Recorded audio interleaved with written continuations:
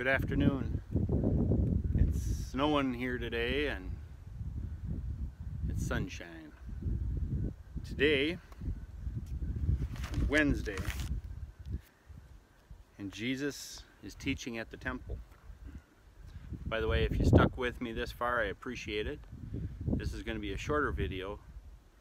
It's going to be an important video. They all are.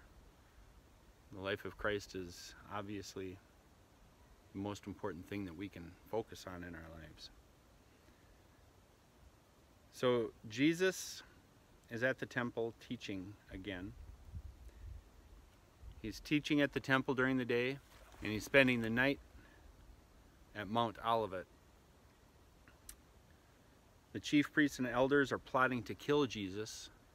They're trying to come up with some way of catching him, and we covered some of that yesterday. But now they're really moving into high alert. They're really trying to figure out a way of plotting against Jesus to kill him. And like I said, Jerusalem is overflowing with people from out of town for the Feast of Unleavened Bread. We're not going to get into what the Feast of Unleavened Bread and the Passover is, but just remember it's tied back with their exodus from Egypt, the freedom that they got from Egypt that God provided. And the Feast of Unleavened Bread is what they do to remember their freedom. And the Passover is to remember that God passed over the nation of Israel with the last plague. And the last plague obviously was the firstborn of every household is going to die. So Egypt had a loud cry that night because the firstborn of every household was killed by the angel of death. But for Israel, because of the Passover, the angel of death passed over their house and spared their firstborn. So they're remembering the departure from Egypt, and they're remembering the Passover. And Jesus says to his disciples, two of his disciples, namely Peter and John, he says, "Go into this certain city, and there's a certain man there, and the man is carrying a water jug. Follow that man, and wherever he goes in, you go in and you ask the owner of that house." They follow this man, they go into the house, and they say, "The Lord wants us to prepare the Passover in your upper room." So they go into the upper room, and the upper room would have been kind of like an inn for travelers so that they had a place to do the Passover in.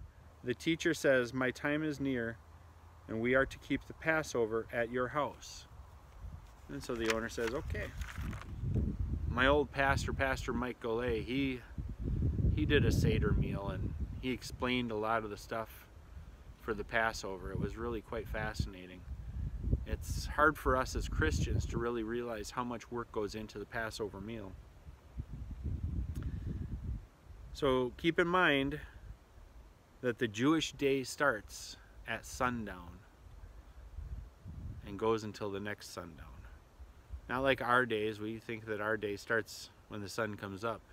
For them, their day starts when the sun goes down.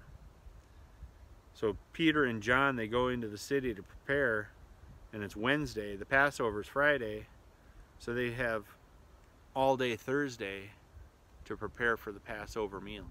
So that's pretty much it for today. I don't have a lot to say on it. So this kind of makes up for yesterday's video that was quite long. So on that note, tomorrow is what's called Maundy Thursday. Today is what we call Ash Wednesday. Tomorrow will be a shorter video as well. But I don't want you to miss Friday, because Friday's gonna be a longer video, but that's Good Friday. I'm gonna walk you through the last day as Jesus was being put to death, including the trial, the mock trial, the words that Jesus used, the responses. Friday's going to be a big day. I hope that you take some time, slot it open, and spend some time watching that video. If you don't watch the video, I hope you sit down with your Bible and do some reading. So on that note, I'm out here in the woods, and it's a beautiful, beautiful day. Let me show you around our little swamp here, and then I'll let you go. This is our swamp. If you walk out that direction, you're gonna get wet. If you walk that direction, you're gonna get wet. If you walk that direction, you're gonna get wet. But if you walk that direction, you'll stay dry. That's the way I'm going. Anyway, guys, we'll see you tomorrow.